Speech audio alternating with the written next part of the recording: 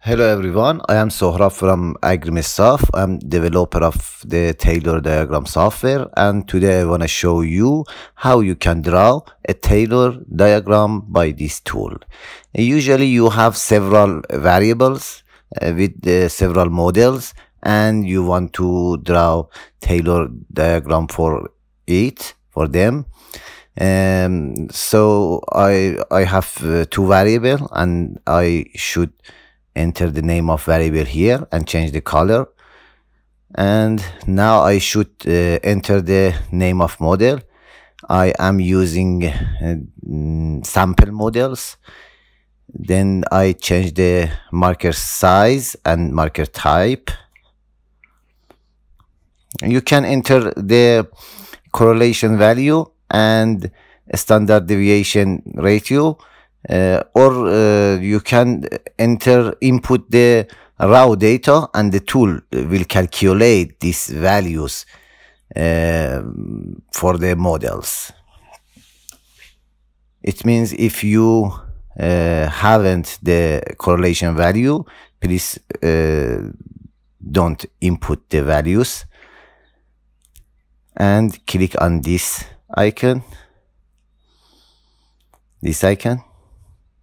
Then you can fill the raw data by Excel file. Select the observation first, and then model 1, model 2, and model 3. Now I should load the data. The first row is header. Now I can save this variable and models. It means the Pearson correlation is negative. You can multiply to minus. The TMax is saved. Now I want to input the TMean with red color. I will add it. You cannot change the models because you input in the first step. And now I want to input the minimum temperature value, and I should select the headers, observation, and 3 model.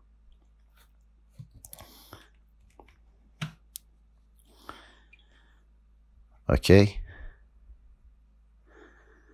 I will save the model. Also for model 1 in TMean, I have the minus value. Now I want to draw the Taylor diagram. You can view the Taylor diagram here.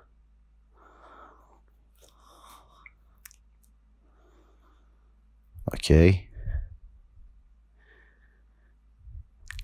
You can change the lines here for RMSE and standard deviation and Pearson lines, or you can change the data, ratio data, and correlation, and size of marker. You cannot change the shape type in this step. And if you want to change the font and color the title and legend and access titles, you can change it by this value, and you should redraw after save these values.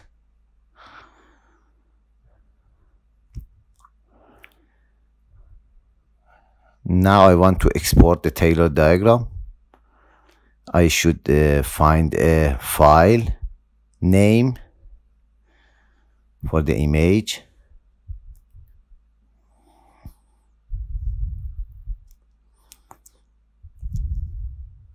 You can use these icons, and you should at this the white value equal to this, and I will change the DPI to 300.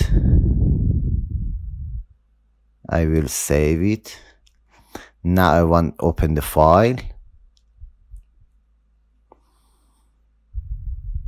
This is the file. I am using the default application, but it's not good. I will use the paint after this.